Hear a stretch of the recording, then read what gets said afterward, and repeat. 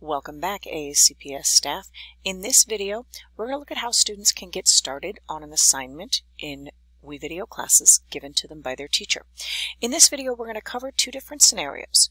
The first scenario is if the teacher gave the students those starting blocks and media bin that we saw in the video on teachers creating an assignment.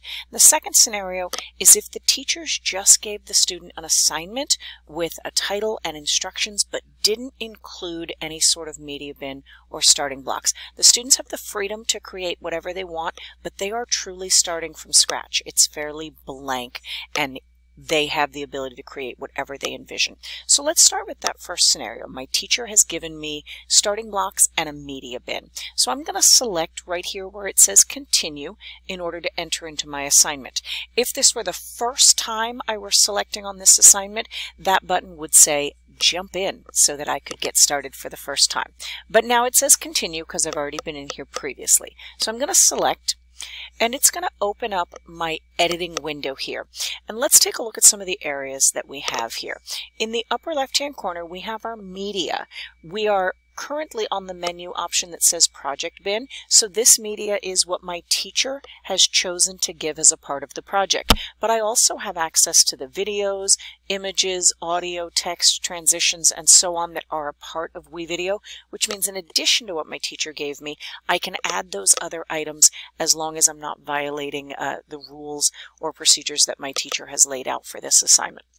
Over on the right-hand side, we have an area known as the player. And if I select on any media here on the left, it just plays or previews for me over here on the right-hand side so that I can see what that video actually looks like in its entirety, not just the thumbnail. Then down at the bottom, we actually have our project creation area. You'll see we have three different tracks preloaded here by WeVideo. We have a track for text, one for video, and one for audio that we might choose to add. And this is where my teacher has placed those starting blocks, what they want me to use as a part of my video. Starting with a title slide here, we've got a transition, and then we've got our first image of a terrapin here. So these are my starting blocks to guide me in creating my video. In order to add additional items, I would select on anything that I find up here in my media area, and I would drag that down and place it on a track in my project area. I can also drag things down and place them over top of existing videos, and it'll ask me if I want to insert it right here and push those items over. So I can select on that option, and you'll see that that video is now in the second position, and it has pushed the other items that my teacher included, that transition and the other image or video, over after I inserted it there. The other thing my teacher gave me is audio, and I can select on something here and drag that down to the audio track in order to add that to my project as well. So building the project is always drag and drop. I can also select on those other menu options and search from what WeVideo has available that I might want to add to my project in addition to what my teacher has given me. When I am done with this project or done editing for today, I'm going to go up to the close button in the upper right hand corner, and I'm going to exit out of this.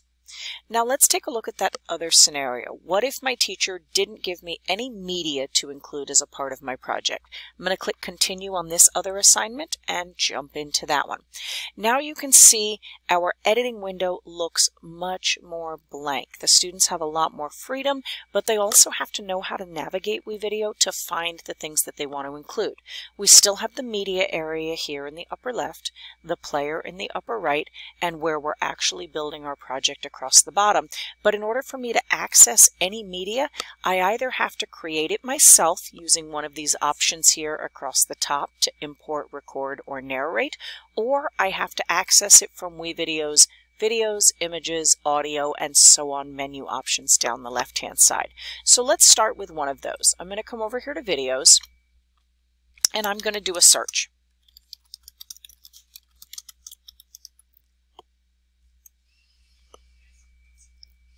When I find a video that I would like, I'm going to drag that down to the tracks just the way we did when we were looking at the previous example where our teacher had given us media. If I return to my project bin, I have those options to import, record, and narrate, as we said a moment ago. If I choose import, I can choose things that are saved on my desktop, a USB drive, anything that I have access to from my computer here by choosing Browse to select, but I can also search Google Drive or OneDrive by selecting on one of these icons in the bottom left-hand corner of this import window. My other option is to record right here inside of my project if I wanted to add something that I already had prepared. When I choose record, I have the ability to record from my webcam, my screen, or both, which gives me sort of a picture-in-picture option there. I'm just going to choose webcam and then choose next. It's going to turn on my webcam and get ready for me to do a recording, so I can click Start Recording. Gives me a countdown. Hi everybody, this is my video. I can stop, and then once I've finished recording, I have the option to play it back to see if I like it. If I don't, I can choose Record Again, which will delete my original one and create a new recording for me, or I can save it, which is not only going to add it to my project bin up here, where I'm collecting up all the things that I'm putting into this project, but it's also going to add it down here to the video track in that second position after that first video that I had already added. We can also go through all of the other menu options and choose to include things like audio. We can add a text track in order to introduce the video to people at the very beginning.